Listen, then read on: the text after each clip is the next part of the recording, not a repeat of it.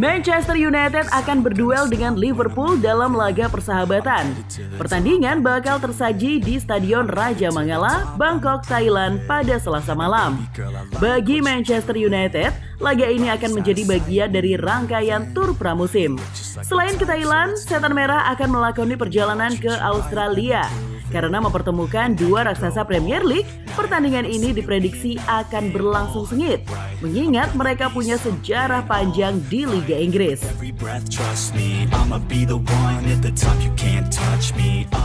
Duel Manchester United kontra Liverpool di Stadion Rajamangala Bangkok akan menjadi partai debut bagi Erik ten Hag.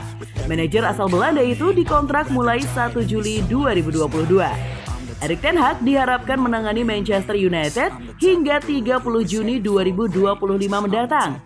Dia juga mendapatkan opsi perpanjangan 1 tahun. Di latihan sebelum pertandingan, lagi-lagi ten Hag marah-marah. Dirinya memberikan arahan kepada para pemain Manchester United. Namun, De Gea dan Bruno terlihat cuek mengabaikan seruan ten Hag tersebut.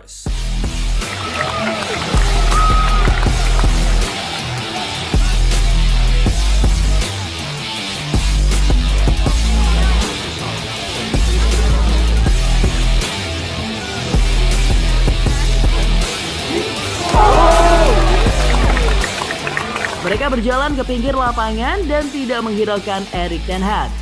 Manajer Manchester United, Erik ten Hag, punya catatan negatif ketika bersua Jurgen Klopp. Erik ten Hag bertemu Jurgen Klopp dalam duel Liverpool versus Ajax Amsterdam pada fase grup Liga Champions 2020-2021. Dalam pertemuan itu, The Reds selalu menang dengan skor 0-1.